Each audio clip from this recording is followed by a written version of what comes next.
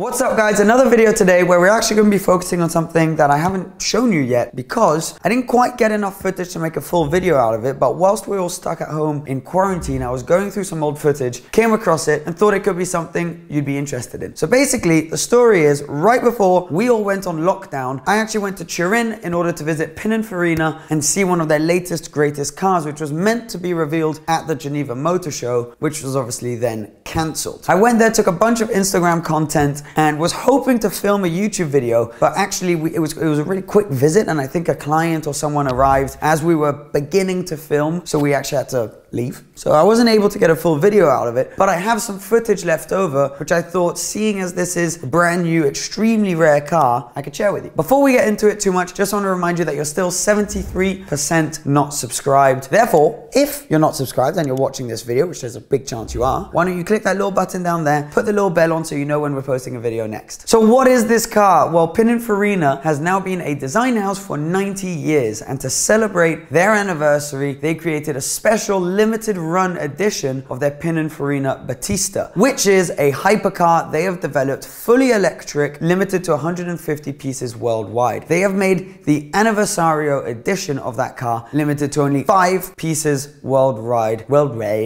This car comes in at 2.6 million euros, but 0-60 in under 3 seconds from 1,900 horsepower. Thank you very much.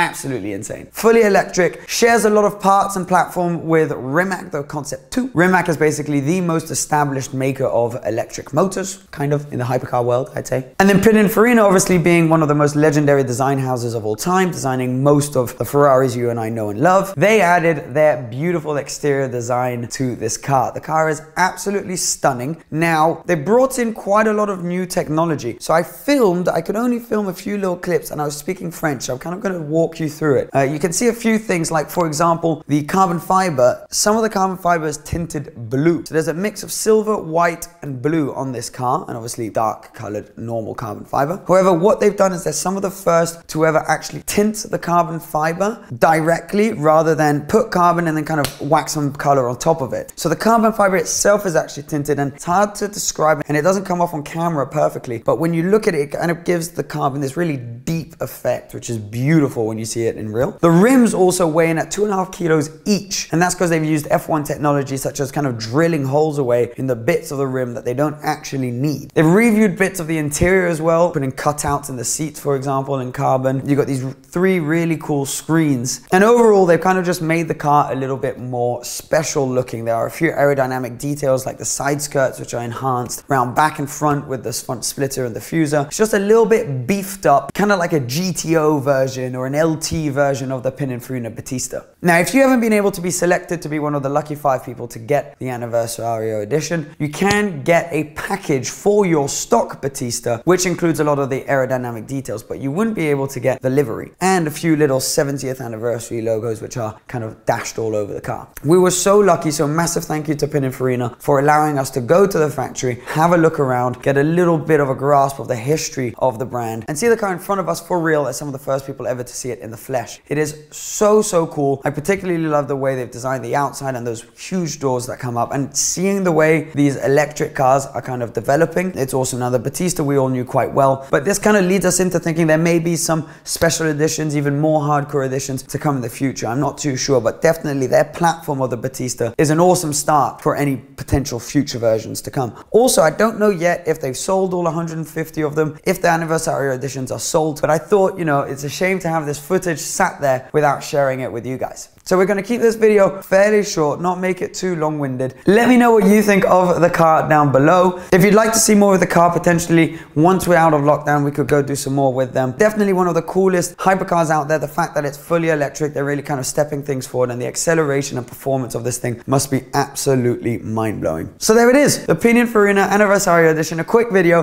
I just wanted to go over some old footage and share that with you. Hit the thumbs up button if you enjoyed this, and I'll be seeing you again very, very soon, guys. Cheers, bye-bye.